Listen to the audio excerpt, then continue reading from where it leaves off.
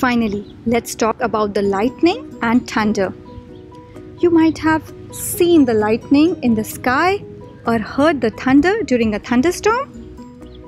Ever wondered, what is this lightning? Why is it happening? Lightning is a powerful burst of electricity that happens very quickly during a thunderstorm. Why does it happen? Have you ever noticed how most batteries have little plus symbols on their tops and minus symbols on their bottoms? A storm cloud is like a big fluffy battery, the most powerful battery on earth. Drops of rain and bits of ice blow and fall within the cloud, bumping against one another to create static electricity. Positively charged particles rise to the cloud's top, while the negatively charged particles sink to the lower levels. The difference between the positive and negative particles builds up a current, which arcs through the light as intra-cloud lightning, the most common type of lightning. So how you see here, the opposites attract, so the negative charge at the bottom of the cloud seeks out a positive charge to connect with. And this is what causes the lightning. It can cause inside clouds, within the clouds, and from clouds to the ground. So you better be at home during a thunderstorm because the lightning can come from cloud to the ground. Normally, the lightning strikes the ground, it seeks out for the shortest route to something with a positive charge, like a tree, a tall building, or even if someone is very unlucky, it can be a person.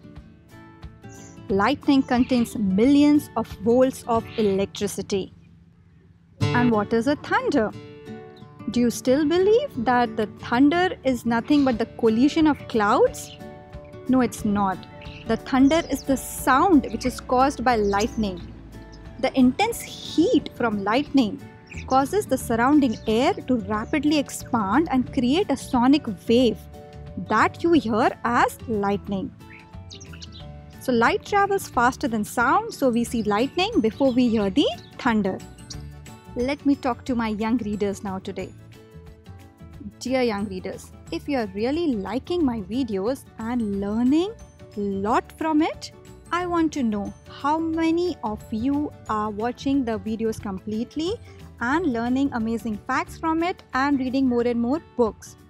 If it has a positive impact on you, just press the like button below this video.